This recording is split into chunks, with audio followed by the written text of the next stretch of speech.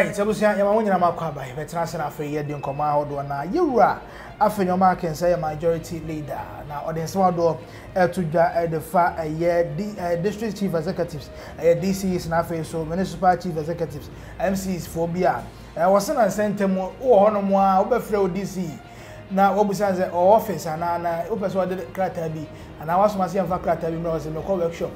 Osisa anyoma sa anyoma na ekosoro e ade se entwaye enti DC fo na MC fo na san mo sori amose ye workshop ye kose wose ehun hia baako sei e bra so se mo betena mo constituency because constituency wana mo no mo represent aye aban na as president no it is enei ye be free na wose uko ayi workshop no ne ade wose entwaye about time a wose mo akamu rura aye dokumentokro mo mantwa so grassroots na se mo ye adwuma na mo dikam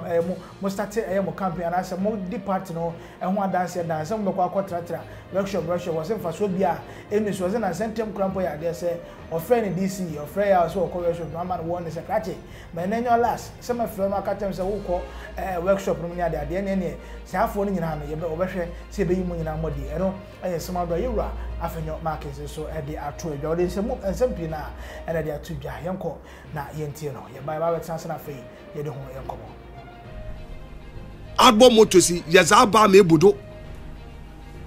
but oide ye kohwehwem ye hu de ana Adom moto no oba okwa afarefo no wakase wo wa na de middleman no oya wo hyehyem na wakso wakọ charge bibi kase e won no ohia yen DCs won je dem conference in that workshop amaka chemi DC there otakoko workshop owo na meyi nezi oh chairman please DCs MCs workshop no doso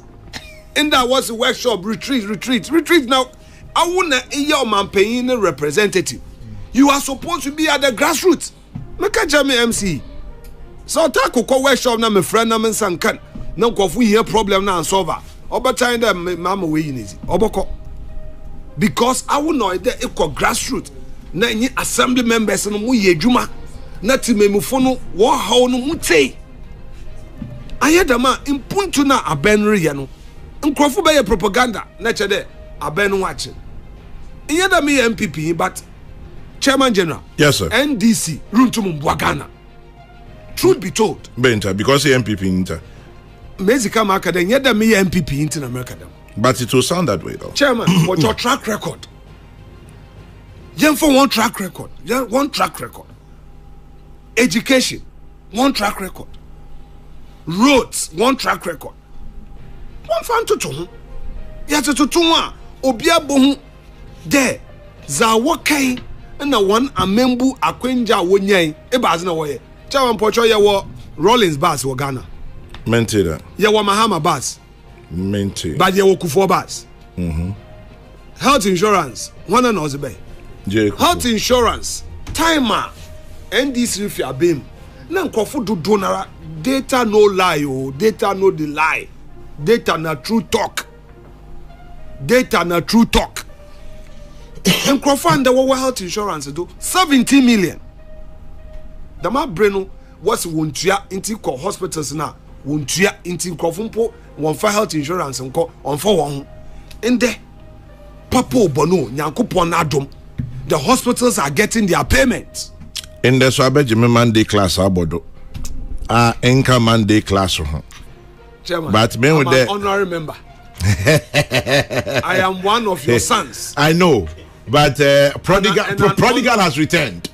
chairman I am an honorary member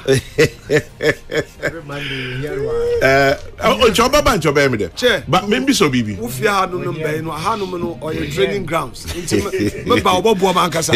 into me pembrema but right for na ekoti yewura Afenyo Markin ne ana etwoge wetenase na afei ye de nsem no enso eho enkomana yeni nkomana asamlo ko empenfosi yanto sabe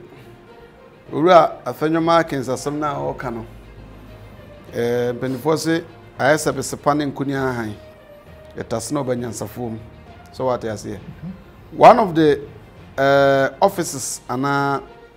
mpenifo appointees are omoye lazy DCEs what you say wonder one of the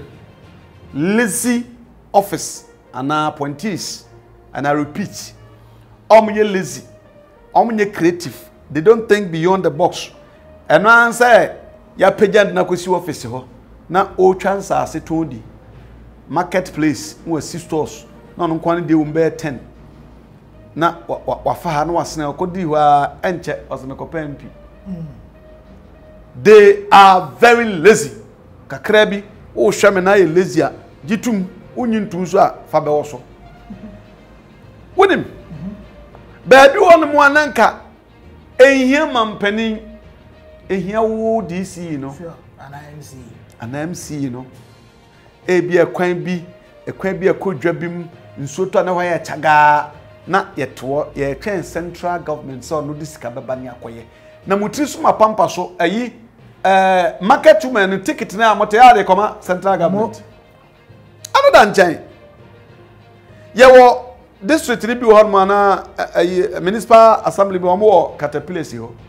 etu ye creative na central government because una ye president was am patamu no you represent the president and the government. It is a quaint kakrebia saya common sense better me Kofi Ejeku ameti asabi omuhoma ya mabomi mu obi empunu chose o na na se caterpillar abanya ma ye ma emma ho nkire no ye ma ma ho nkire wo ene ye fa caterpillar na nyusu kakra ana ye nkoto chippings bi kura mepete so be ye ho be ye somehow manageable na musiwo because no oba no ye kukuru design Pajaro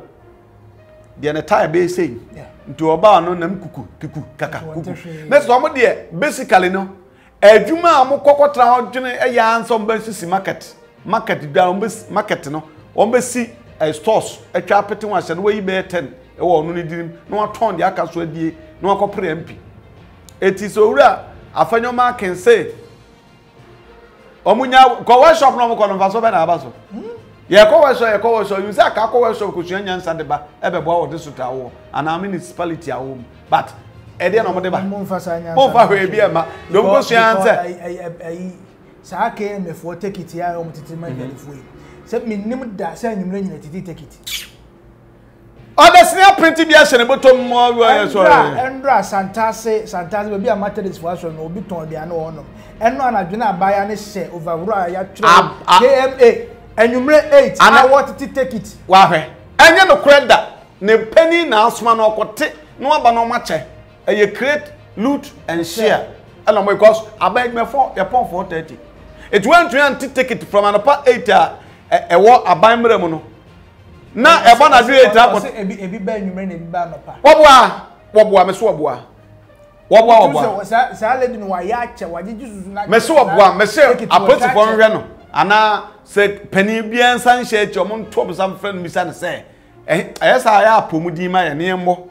na me busa se the penny na asoma no a no make comment nye no kore aban ho straight enkwaba me se woboa sebe etire nyansa ne ka anado 8 otiti take it so wa dey na fonti onto mo muton dia no santase abonte so anadwene nyina de ochikosuo de oton de ewo de woboa ne penny na ne na kotena se adwene ho se ne penny na kotena se adwene ho se sa take it no minim pa se it does not go to government akwaba ko busa se na it is take it ya de bia mo bedidi emfa so be na wo so se ye de ye o man ni o de o man ni o fine etino za DC ni hwa no they are coming na ya adwene pa say they should be up and be doing no munya concert no a na no race cross bo say e ho pacha enso ye wo municipal ayi wo ho omo take it enti we o twen aban take it first no no say 50 pesos and about 1 cedi is about 2 cedi enti no me de me hu say de ye wura Afenyo Markin say ka no e yampa na enso so no me bo no so ho because yes de odi akire no osuan de odi kan nante so mo nsa mo so MPs no mo so mo ba sa any ade anti onzo hu say na MP enjoy de na me so me nya wa ade na me pesika me fanko di MP bi eto mo so so mo abrabo omo bi so mo abrabo na municipal chief executive senior ade no omo so ensua bi na entumu o man no right I was for like share na free for comment so go comment section ase efa ema yakramo